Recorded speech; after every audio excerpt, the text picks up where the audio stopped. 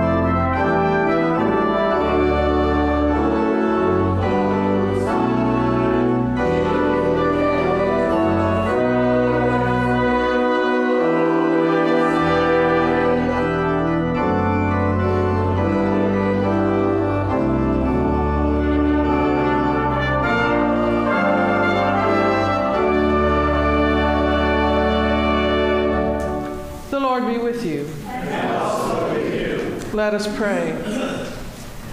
Almighty God, who through your only begotten Son, Jesus Christ, overcame death and opened to us the gate of everlasting life, grant that we who celebrate with joy the day of the Lord's resurrection may be raised from the death of sin by your life-giving Spirit.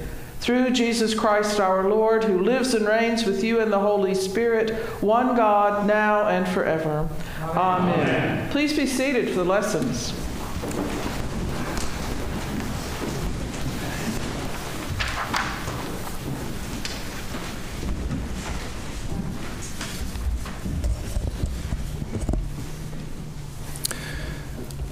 A reading from the prophet Isaiah.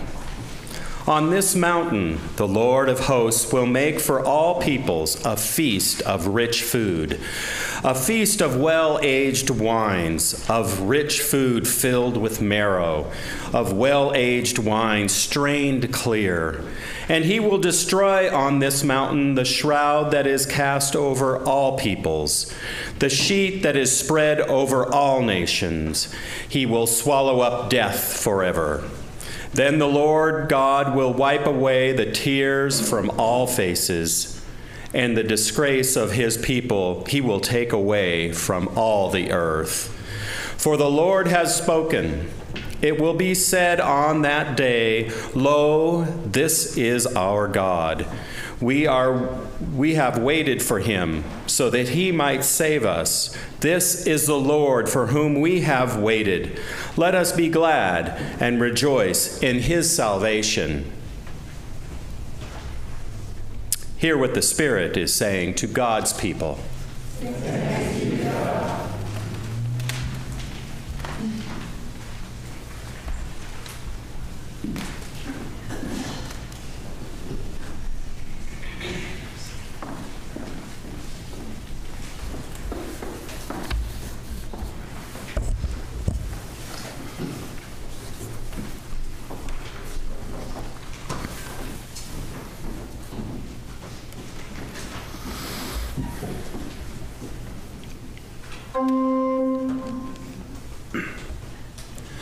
This is the day of the Lord. We rejoice and are glad. This is the day of the Lord. We rejoice and are glad. Give thanks to the Lord, for he is good. His mercy endures forever. Let Israel now proclaim, his mercy endures forever. The Lord is my strength and my song, and he has become my salvation. There is a sound of exultation and victory in the tents of the righteous. This is the day of the Lord. We rejoice and are glad. The right hand of the Lord has triumphed. The right hand of the Lord is exalted. The right hand of the Lord has triumphed. I shall not die but live and declare the works of the Lord. The Lord has punished me sorely, but he did not hand me over to death. Open for me the gates of righteousness. I will enter them. I will offer thanks to the Lord. This is the day of the Lord. We rejoice and are glad. This is the gate of the Lord. He who is righteous may enter.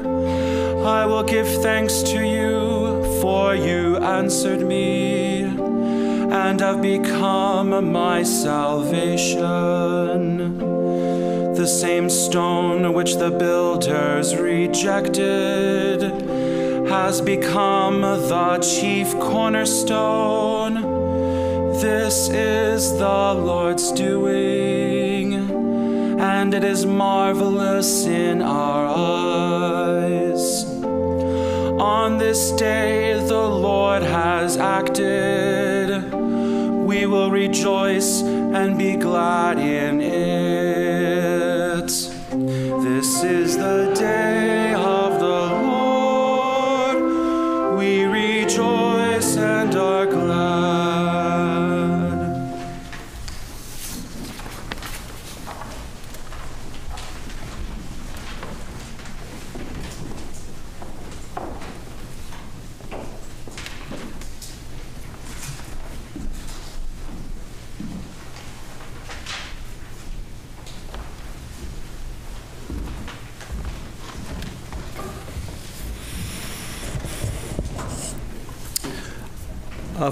A reading from the first letter to the Corinthians.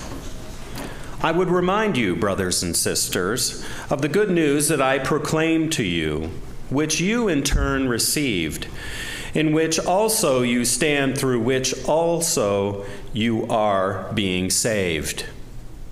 If you hold firm to the message that I proclaimed to you, unless you have come to believe in vain, for I handed on to you as of first importance what I, in turn, had received, that Christ died for our sins, in accordance with the Scriptures, and that he was buried, and that he was raised on the third day, in accordance with the Scriptures, and that he appeared to Cephas, and then to the 12.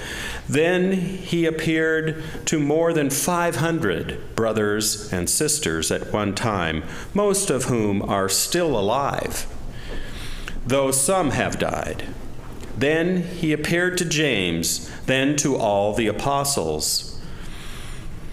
Last of all, as to one untimely born, he appeared also to me. For I am the least of the apostles, unfit to be called an apostle, because I persecuted the church of God. But by the grace of God, I am what I am, and this grace towards me has not been in vain. On the contrary, I worked harder than any of them, though it was not I, but the grace of God that is in with me.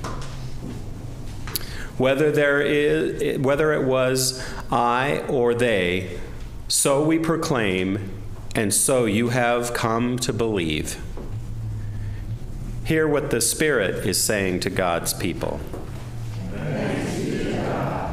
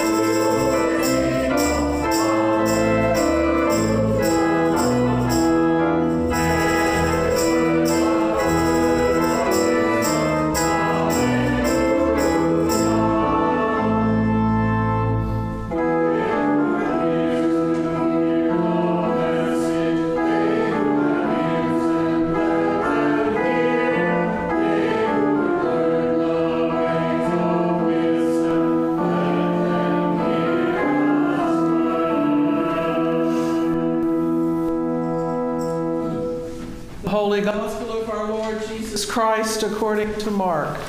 Glory to you, Lord Christ. When the Sabbath was over, Mary Magdalene and Mary the mother of James and Salome brought spices so that they might go and anoint him. And very early on the first day of the week, when the sun had risen, they went to the tomb. They had been saying to one another, "Who will roll away the stone for us from the entrance to the tomb?" When they looked up, they saw that the stone, which was very large, had already been rolled back. As they entered the tomb, they saw a young man dressed in a white robe sitting on the right side, and they were alarmed. But he said to them, "Do not be alarmed. You are looking for Jesus of Nazareth, who was crucified. He has been raised. He is not here. Look, there is the place they laid him. But go, tell his disciples and Peter that he is going ahead of you to Galilee. There you will see him, just as he told you." So they went out and fled from the tomb, for terror and amazement had seized them. And they said nothing to anyone, for they were afraid. The Gospel of the Lord. Praise to you, Lord Christ.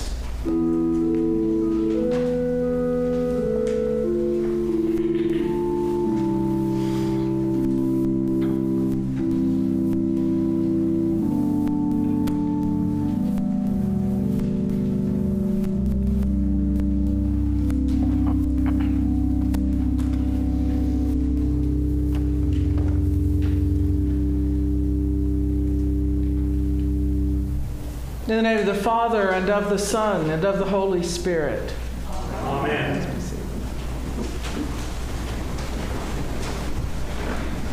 Alleluia, the Lord is risen.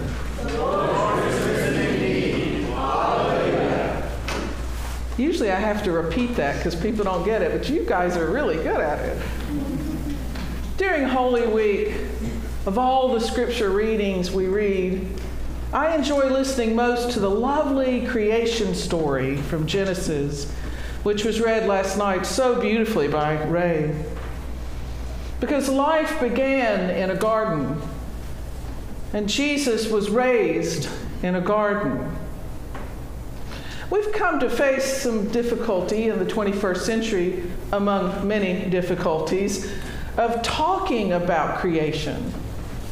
Gardening, yes, but the big picture garden of God's whole earth and every living creature as intended and connected. Well, we've come to struggle with this a bit.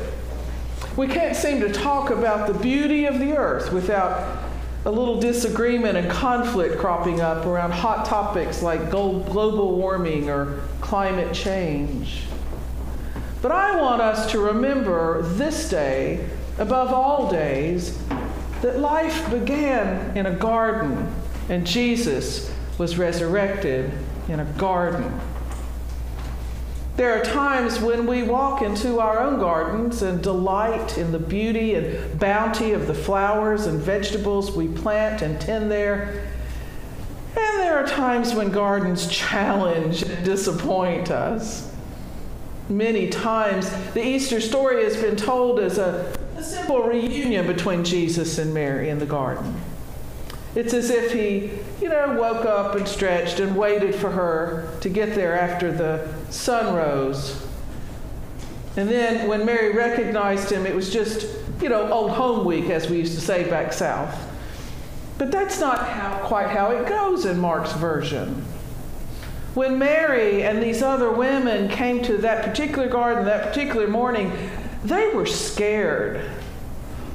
I imagine they were worried about, they say they were worried about getting that large stone moved, rolled away from the tomb. They probably didn't expect to even have access to the tomb. They must have been overwhelmed to find it empty. Empty. When we try our best to imagine what that must have felt like, we can empathize with their fear because we too have experienced fear. Some of us have been in terrifying situations, perhaps even worse than theirs, like war zones and riots and times when we felt our very lives threatened. Others of us can empathize with just the simple fear of the unknown, not knowing where the body of Jesus had been moved, not knowing who or what this angel character is. This angel who made the first announcement of the resurrection. And not knowing what on earth he was talking about when he said that Jesus was on his way to Galilee. That's 80 miles away. So they ran. In terror, they ran. And at first, I imagine they were running for fear of their lives, running away, just running scared. But they must have collected themselves at some point and joined Peter and the others and caught their breath and told the message, the tomb was empty, we must go to Galilee. And I imagine they had lots of time on that journey, that 80-mile walk to Galilee, to sort of sort things out, to come to believe, to let go of the fear. But it is the emptiness of the tomb itself that is of interest as well.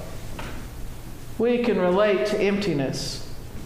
We often come here with a sense of emptiness in our lives. We come to see Jesus. We come to hear the story. We hope to fill our own emptiness with his love, because the emptiness in our hearts can be a tomb of sorts itself. If we let our loneliness or our anger or our fear hold us back, we can't quite face that kind of emptiness. We want to run. But what sort of running are we doing if we're running from our emptiness? What sort of running are we doing if we are avoiding the great mystery of the garden? What sort of running should we do instead? Run to tell the good news. Run to ease our fear and worry. Run all the way to Galilee if it takes that much running to sort it out. But we are not meant to run away. We are meant to run with joy to meet our Lord. There's a cherry blossom festival in the spring this time of year in Macon, Georgia, where I used to live. When Kate and I lived there, she was pretty young then, and we enjoyed this 2-week festival, where they cut off the streets and had bands and vendors and all that, music and hot air balloons and all that stuff that goes with festivals. It was started by a man named William Fickling, who was a realtor in Macon about 50, 60 years ago. And Mr. Fickling visited Washington, D.C. in his youth, and he was so taken by the cherry trees there that he decided to start a program in his hometown of Macon, Georgia. Let's grow some cherry trees. And it worked. Within about 10 years, nearly every yard in town had at least one cherry tree in it. And today, those cherry blossoms, when they're in full bloom, will take your breath away. So they have a festival. And Mr. Fickling is a local hero down there. School children in Macon, throughout Georgia, have to take a test on their state's history in middle school, and they start studying all about the history of Georgia in elementary school. Well, in Macon, they also grill their children to know this story of how the Cherry Blossom Festival had been started and all about Mr. Fickling. A few years ago, a couple I knew attended an Easter Sunday service in Macon. Now, they were a busy young couple, and they'd been a bit slack on their church attendance that year. And in fact, on their way to church that Easter Sunday, they realized they hadn't been there since Christmas. It just sort of slipped up on them. They were so busy or tired on Sunday mornings, or I'm sure they had the best intentions for attending more regularly, but whatever the reason, this young couple was sort of behind in their Christian homework. These folks were Baptists, so you understand the pressure they must have suddenly faced. They became aware that their child in the back seat, now about 7 years old, might actually embarrass them in Sunday school that morning because of his lack of biblical knowledge. So they thought, let's prep him real quick. They turned to their son in the back seat, and the mom said, "Son, you do know what Easter's all about, right?" And the little boy quickly responded, "Well, sure, Mom. That's when Mr. Fickling rose from the dead."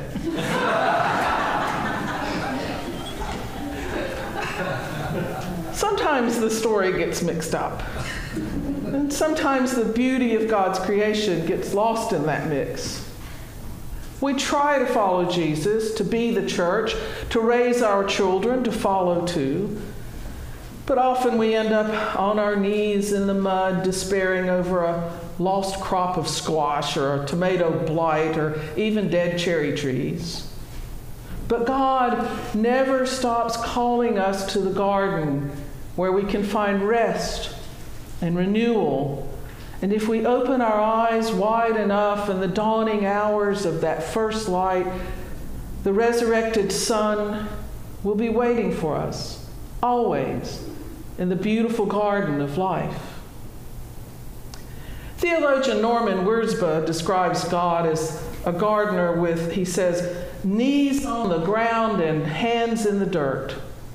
And by this he means that God did not just make the world in some distant and singular act of creation and then, walk away. God's hand continues to be at work in the world and around us. All of creation continues to be sustained by God's loving attention and care. God continually tends to the world in the way that a good gardener continually tends her land, always watering, always weeding, and digging, and planting, and fertilizing, and harvesting. Another theologian, my friend Pamela Dolan, says, thinking about God as a gardener includes understanding that God's care for creation includes, but it's not limited to, us, human beings. We are part of an intricate web of life, and our very existence is completely dependent on the health and vitality of the rest of the planet. If God loves us and cares for us, God must also love and care for plants and animals, for sky and oceans, and even, perhaps especially, for dirt. She goes on to say that since Christians believe that Jesus came into the world to offer us reconciliation with God and the possibility of new and abundant life, it makes sense that the resurrected Jesus would appear in a garden as a gardener. And so, my friends, as we live into the joy of this Easter morning, let's remember that we live together in a garden, one big, beautiful garden, this fragile earth, our island home. And we should join our efforts to tend the land. We are meant to return the love of God by tending what He has planted in our love for each other. And the best way to respond is to just accept the gift of the Creator who loves us so much to have given us a Redeemer who died for us and rose again. So go from here knowing you are loved.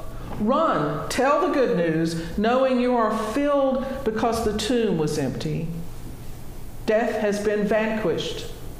Seek the Savior in the garden. Seek the Holy Spirit among us when we are kind to one another. And know that you will always find what you're looking for among the abundance of God's love. Alleluia, the Lord is risen. The Lord is risen indeed. Alleluia. Amen.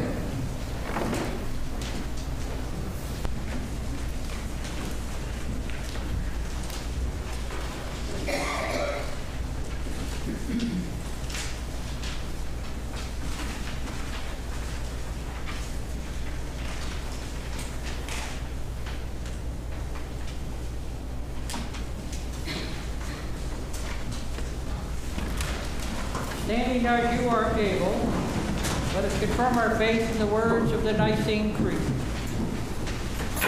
We believe in one God, the Father, the Almighty, maker of heaven and earth, of all that is seen and unseen. We believe in one Lord Jesus Christ, the only Son of God, eternally begotten of the Father, God from God, light from light, true God from true God, begotten, not made, of one being with the Father. Through Him all things were made. For us and for our salvation, He came down from heaven. By the power of the Holy Spirit, He became incarnate from the Virgin Mary, and was made man. For our sake He was crucified and crucified. He suffered death and was buried. On the third day He rose again, in accordance with the Scriptures. He ascended into heaven, and is seated at the right hand of the Father. He will come again in glory to judge the living and the dead, and His kingdom will not have end. We believe in the Holy Spirit, the Lord, the giver of life, who proceeds from the Father and the Son. With the Father and the Son He is worshipped and glorified. He has spoken through the prophets. We believe in one holy Catholic Apostolic Church. We acknowledge one baptism for the forgiveness of sins. We look for the resurrection of the dead and life of the world to come. Amen.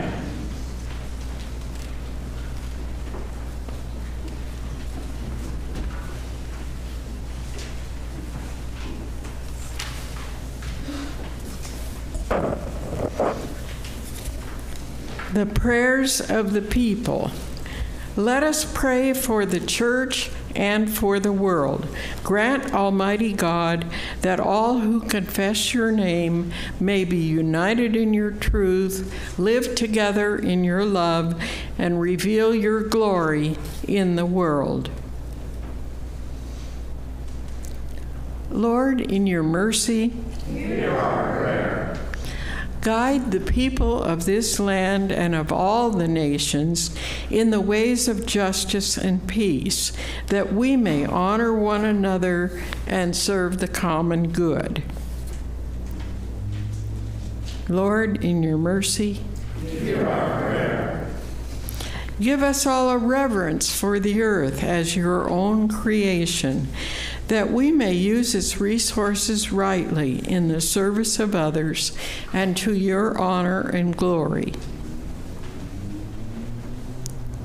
Lord, in your mercy, hear our prayer. bless all whose lives are closely linked to ours, and grant that we may serve Christ in them and love one another as he loves us. Lord, in your mercy, Hear our prayer. comfort and heal all those who suffer in body, mind, or spirit, especially those who are on our prayer list. Give them courage and hope in their troubles, and bring them the joy of your salvation. Lord, in your mercy, Hear our prayer. we commend to your mercy all who have died, that your will for them may be fulfilled, and we pray that we may share with all your saints in your eternal kingdom. Lord, in your mercy, Hear our prayer. Almighty and eternal God, ruler of all things in heaven and earth, mercifully accept the prayers of your people and strengthen us to do your will through Jesus Christ our Lord. Amen. The peace of the Lord be always with you. And also with you. Let us greet each other in the name of the Lord.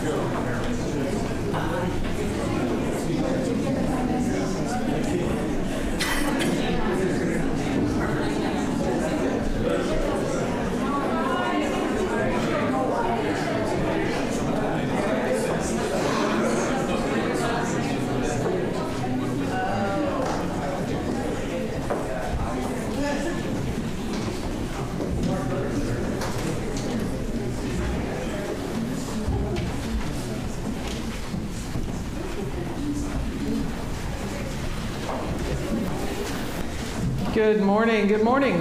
Happy Easter. Thought I was going to have to wait a little longer for Ray to do the room. I draw your attention to the announcements in the, I think it's blue leaflet for this service, isn't it? It was green today, but same announcements. Lots of stuff going on here at Church of the Nativity. Please join us for our during the week small groups that go on. We welcome all our guests and friends today. I want to lift up a couple of things. I will be here during the week this week, so we will have Eucharist on Wednesday and Bible study on Thursday. I'm not leaving actually till next week, but I'm not going to be here next Sunday. And what's going to happen is we're going to do this entirely new thing that Bishop Gretchen's getting a whole lot of heat about from the other bishops. She has allowed and trained some of our lay people to provide Holy Communion from the reserved sacrament. So that's what's going to happen next week. Pete Ruppel has been through an extensive training on that. He will talk about it at an adult forum next week. If you want to come a little early and hear from him, how did this come to be? But if you show up, it'll be kind of normal church, really. But Pete will stand in a different place and a couple of different things will be said, but it should feel pretty normal. The following week you'll have morning prayer, and then I'll be back after that. I'll be back in the office on the 19th. But Pete will be serving you reserved sacrament from what I blessed today. So, happy birthday, Ray. Do you want to get a blessing? Yes. Let's do a blessing for Ray. This is on page 830 in that red book in the pew. It's our prayer book. We're going to say it together. Page 830. I'm going to make them all pray for you. Wow. Let us pray. O God, our times are in your hands. Look with favor, we pray, on your servant Ray as he begins another year. Grant that he may grow in wisdom and grace and strengthen his trust in your goodness all the days of his life. Through Jesus Christ our Lord. Amen. Happy birthday. He just told me he's one day out of, I won't give them. He'll be 81 tomorrow. I want to give thanks for what I've decided to call Bob's Wicks Brass Band. You could probably come up with a better name, guys, but they're only together for this one. Thank you so much for coming. Sarah can tell you, I think, their names. We're so glad to have you with us today. You sound amazing. Yes, we are. We're so happy to have you. Bob and Anna Wicks are with us, and Ben, and Henry, and Alexis. So, thank you. Thank you.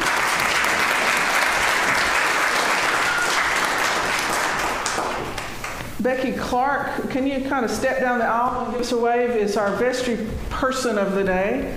Becky's an 8 o'clocker, so not all of you know her. So make an effort. She will stand in the receiving line. Make an effort to meet Becky, who is an 8 o'clocker who's newly on our vestry. Any other announcements? Walk in love as Christ loved us and gave himself for us, an offering and sacrifice to God.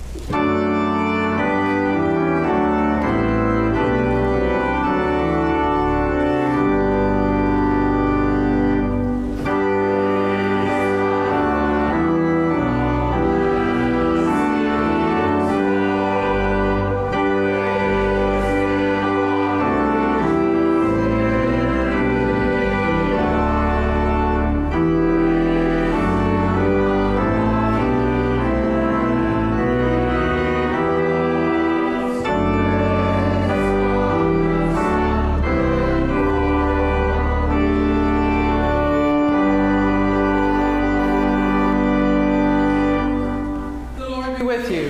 And also with you. Lift up your hearts. We lift them to the Lord. Let us give thanks to the Lord our God.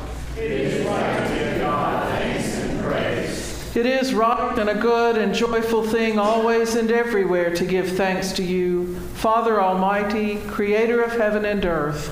But chiefly are we bound to praise you for the glorious resurrection of your Son, Jesus Christ our Lord.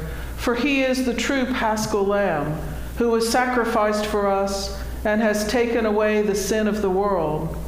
By his death he has destroyed death, and by his rising to life again he has won for us everlasting life. Therefore we praise you, joining our voices with angels and archangels and with all the company of heaven who forever sing this hymn to proclaim the glory of your name.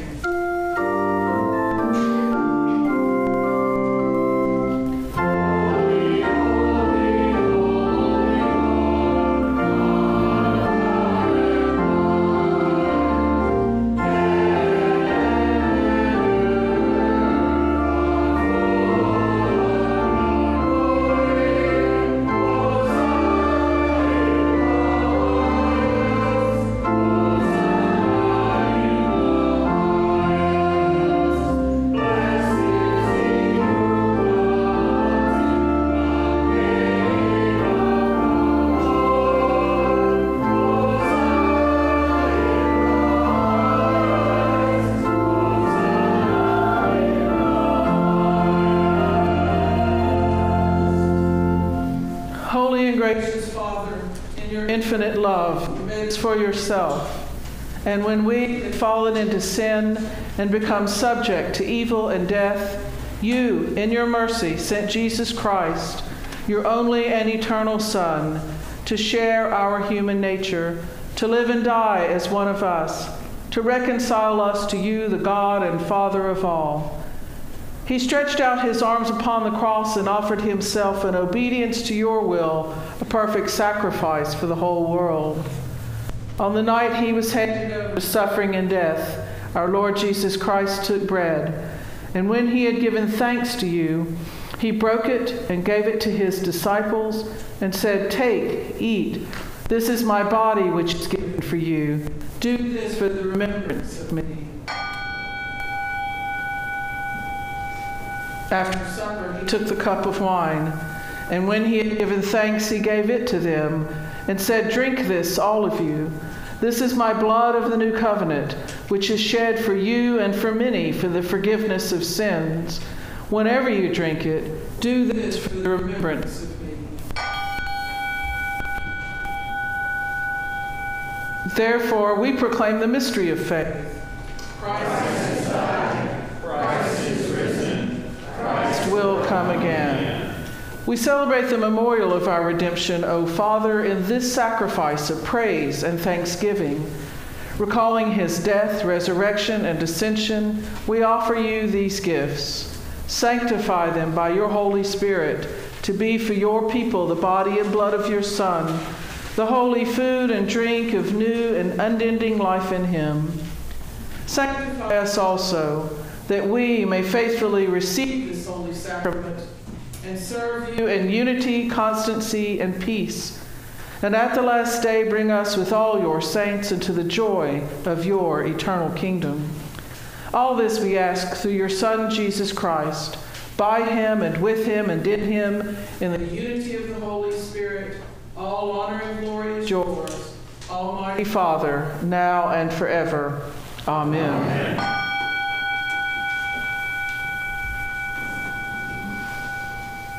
And now, as our Savior Christ has taught us, we are bold to say, Our Father, who art in heaven, hallowed be thy name.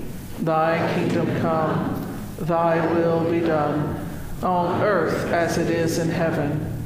Give us this day our daily bread, and forgive us our trespasses, as we forgive those who trespass against us. And lead us not into temptation, but deliver us from evil.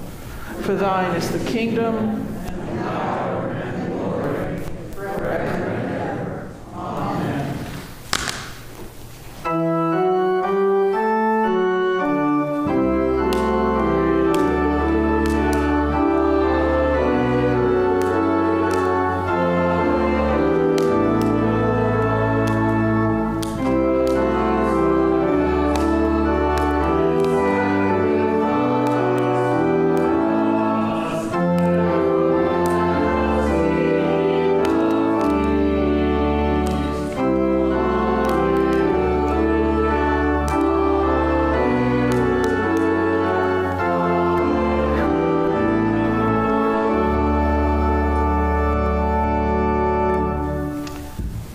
gifts of God for the people of God. Take them in remembrance that Christ died for you, and feed on him in your hearts by faith with thanksgiving.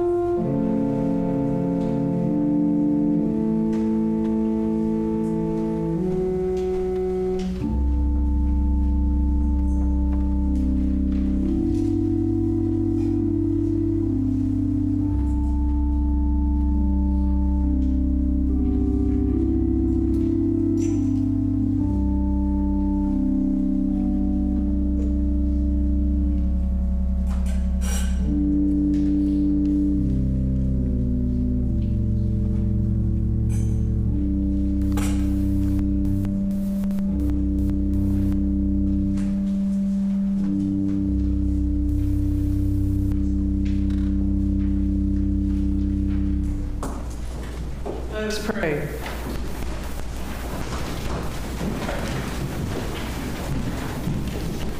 Eternal God, Heavenly Father, you have graciously accepted us as living members of your Son, our Savior, Jesus Christ.